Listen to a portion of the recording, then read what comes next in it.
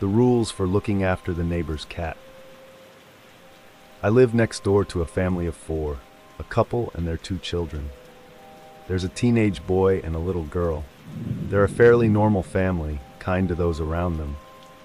Recently, they asked if I could house sit and look after their cat while they went on vacation. Noticing they were willing to pay a decent sum, I agreed. I arrived at their house as they were leaving, catching them in the final throes of packing up odds and ends for their trip. I stood by the front door, waiting for them to exit and hand over the house keys. Oddly enough, as they were leaving, the little girl slipped a few notes into my pocket. I waved goodbye, closed the door, and began to read the notes.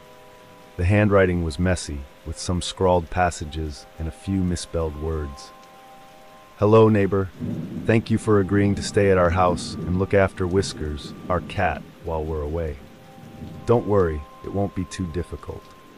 As my dad said, you'll be paid, and quite handsomely too, so it'll be totally worth it.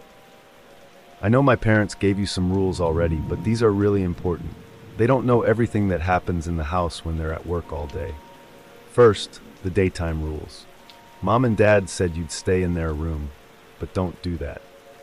It's safer in my room, so go in there instead. My room is the one with the pink bed and the cute stuffed animals.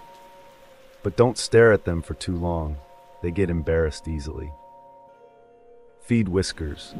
I'm not sure what time he eats, but I guess my parents told you.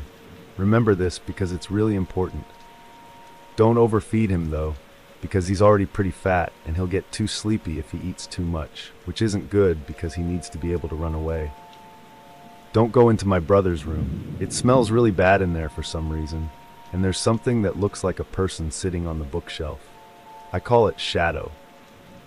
Last time I went in there, it ran at me and started scratching all over my legs and pulling my hair. I was really scared, but when I told Mom, she didn't believe me. Don't let Whiskers leave the house. He'll get lost.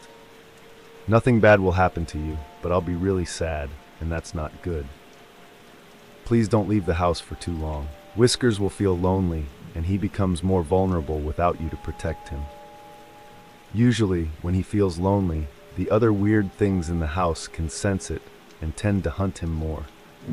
If you're gone too long, there won't be anyone in the house to protect him anymore. That's why my family wanted to hire you to stay at our house instead of just coming by to feed the cat a few times a day. If you really need to use the bathroom, use the one downstairs. The upstairs bathroom is always occupied, and I don't know who's using it. If you hear Whiskers meowing really loudly while looking in a particular direction, don't look where he's looking. He's seeing something really scary. Run to my room and call his name loudly, and after a few calls, he'll come to you. Then, close my bedroom door, block it with a chair, and stay in there for a really long time. 7A. If Whiskers doesn't come to you, close your eyes and run to him. Pick him up and bring him to my room. Don't look back while you're doing this. 7B. If you hear knocking, don't open the door. Ignore it no matter how hard it knocks. Don't open the door. If you do, you should panic because the thing outside will do something bad to you. I think. Please play with Whiskers. He's just a little kitty, and he has a lot of energy. If you don't play with him, he'll go find someone else to play with. Next, the nighttime rules. Put Whiskers' little bed in my room. He'll be safe there with you all night.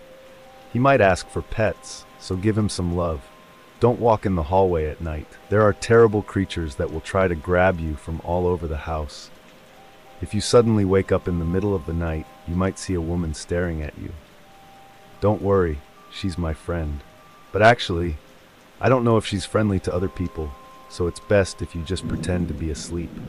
I go to bed at 9 p.m. and don't know what happens after that, so you should go to sleep at 9 p.m. too.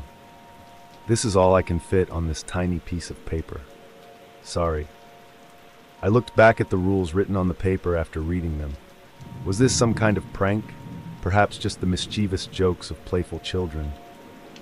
As I kept staring at the paper, suddenly a loud meow rang out. I tossed the paper aside and went to where the cat was staring intently at something.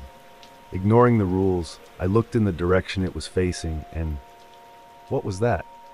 A tall, humanoid creature loomed over me, a grotesque smile plastered across its face. I felt myself freeze, swallowing hard. It looked terrifying. Suddenly remembering the rules, I quickly scooped up the cat and ran straight into the little girl's room with the pink bed. I closed the door and sat in complete silence in that room before loud banging started on the door. I should have blocked it with a chair.